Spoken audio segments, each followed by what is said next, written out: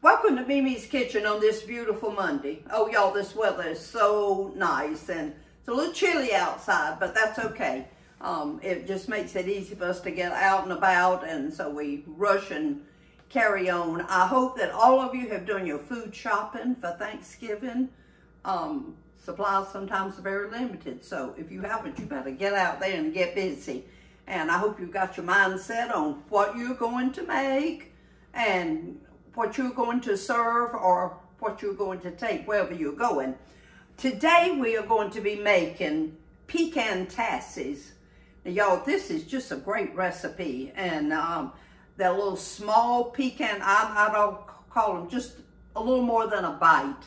And they are just perfect for pickup food. Nothing you got to slice, nothing you got to do anything special about. So if you've got my cookbook, turn to page 100. And y'all, this recipe can be doubled. Now this particular, the way it is, it makes 24. And so, but it's this size pan. So we're gonna get right to it. So the first thing that you make is the crust, because this is like in 2 steps. All right, so, oh, and y'all, I can tell this recipe is old because it calls for a 3-ounce package of cream cheese. I don't know when I've seen a 3-ounce package of cream cheese, but thank goodness the 8-ounce package was scored across the wrapper. So each ounce had a line on it. So I cut 3 ounces. All right, and oh my goodness, a stick of butter. And y'all, I use salted butter. I did have that question, and I just, unless I say different, it's always salted butter. So let's get that in there. All right, so we're going to mix these 2 together, and we'll be right back. Okay, I let both of those be softened and enough, you know, so that you can work with them well. So what we're going to do, we just go get these blended together. Y'all, this really is a little bit sticky. All right, 1 cup of all-purpose flour. All right, let's put that in there. And then 1/4 of a teaspoon of salt. I am going to measure this today. Okay, 1/4 teaspoon. So I'm going to mix this up, and KK, we'll be right back. Okay, y'all, that was just kind of crumbly.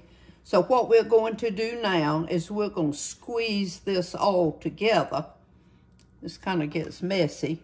About the only way to do it is your hand. Now, y'all, I used a fork. You know me. I've been cooking a long time. I started cooking a long time before anything fancy came along that you could use. But I'm sure there are all kind of little utensils that you can use to cut that stuff together. But that's okay. Nothing beats a fork and nothing beats your hands.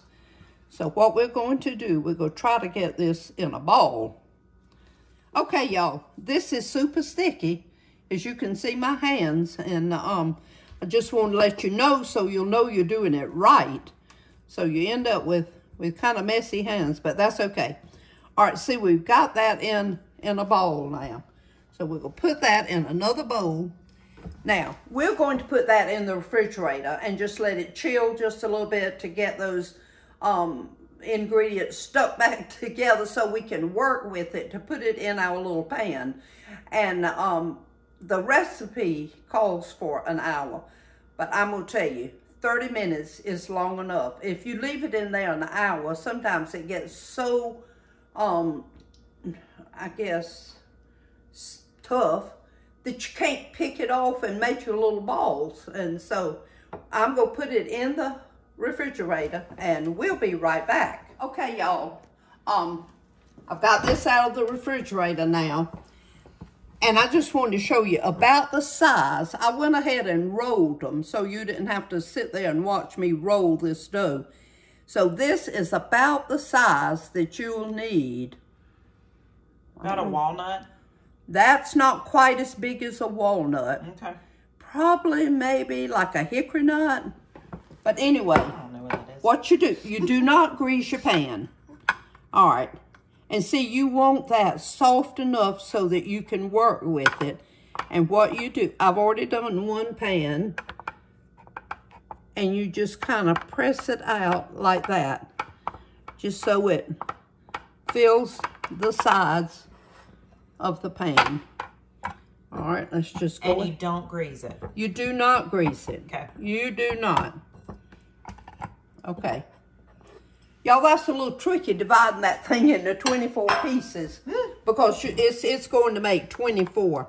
So just do that before you do anything else. Just go ahead. And then just take your finger. Don't leave a hole in the bottom now.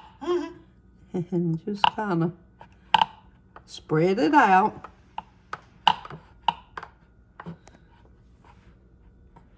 Now, while we're doing this, I'm going to go ahead and set my oven. You set your oven on 325 degrees. Oh, that's be start, okay? All right. All right, we'll be right back. I'm going to do these, and then we're going to make our filling. Okay, y'all, we're going to make our filling. So it calls for 1 egg, and I do use the extra large Eggland's Best. 3/4 of a cup of brown sugar, which I've already measured here. A tablespoon of soft butter. And y'all, we're just going to guesstimate this.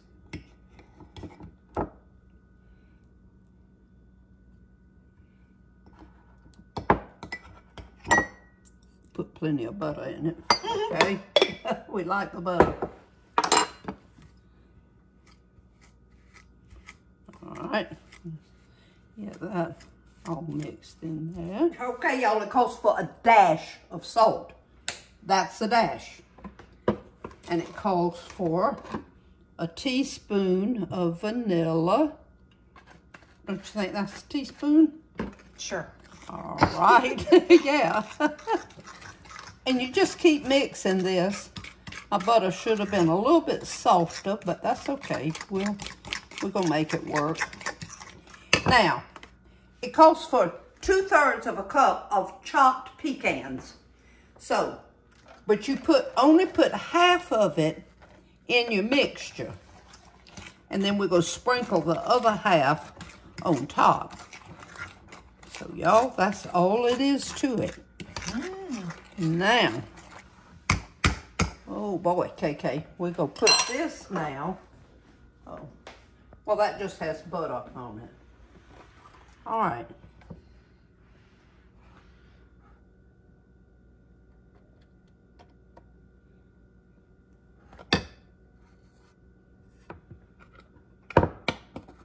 Okay.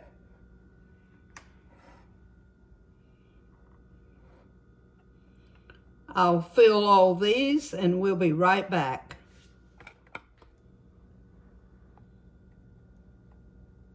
Oh, y'all. That's good. It turned out perfect amount. Just the perfect amount. So we'll scrape all this out. Make sure we use it all. Okay. Now, we're going to take the rest of our pecans here and just kind of sprinkle on the top. Oh, and y'all, KK researched this, and she found out it's kind of a Danish pastry, and the Tassie stands for cup. So, just a little education there. That's just a bonus today. We won't charge you extra for that. That's right. We're not going to charge you extra for that. That's just one of those little side things. Okay, y'all, when I sprinkle the pecans on them, I got a little generous over here in some of them. So I had some extra ones. that where I had chopped these up, and I see this one right here needs a little bit. Oh, y'all. Okay. So, our oven is on 325 degrees. We are going to put these in the oven. And y'all, I sat them on that pan, I don't know, just because I wanted to. Now, they cook for 25 minutes. So we're going to set that on 25 minutes. And we'll be, when that magic sound comes, we'll be right back. Okay, the magic sound. All right, y'all. Ooh, KK, these look good. They smell good. Oh, wow. Okay, we're going to sit those up there. Now, y'all, you can't take them right out. You have to let these things cool and kind of set, I guess you would say. So we're just going to let them cool for a while. Y'all, don't they look beautiful? Oh, and they'll be so pretty on a tray. And so easy to serve. People just walk by and just pick one up. No slicing, no aggravation, nothing, you know. So I want to show y'all one thing. Look at my turkey. My sister-in-law gave this to me years ago. She knows how I love seasonal jewelry. And so, of course, I just get to wear this just for a short period of time because between Halloween and Thanksgiving, it's not much time. So I have my turkey on today. So we'll be having turkey in all kind of forms. Our families go fry our turkey. We usually fry it every year. Ever since we started frying it, oh my goodness, it's become a tradition. So we don't use the oven for that. We use it for a multitude of other things. But we'll be frying the turkey for Thanksgiving. So y'all are going to let these cool, and then we'll be back after a while, and we'll take them up and put them on a tray. Okay, y'all. I decided while I already had everything out, I was going to go ahead and just make another recipe of these. So I took these up as soon as they were cool. And that right there, we're going to put one more on it. And that will be 21 on there. So the recipe makes 24, so 3 didn't make it, y'all. Well, I went to see somebody actually, and I took them to them. So I wanted to show you though, when you, once these are cooled, y'all, when they cook, sometimes they run over. And so that kind of sticks to your pan. So all you got to do is just take the thinnest knife you have and just run it around and loosen it up from the edges of that of the pan. Now y'all, these things are so good and they're very addictive. And so other than taking them to a friend, I also had to sample them myself. So they certainly are good. I just want to say, I hope you have a good rest of the week. Y'all, we have so much to be thankful for. And you, my viewers, are on my list of people that I'm thankful for this year. Y'all, I just love y'all. And just thank you for watching, and thank you for your comments. I appreciate it so much. I hope you have a wonderful Thanksgiving with your family. Just enjoy being together. Family is so important. And everybody, shine for Jesus.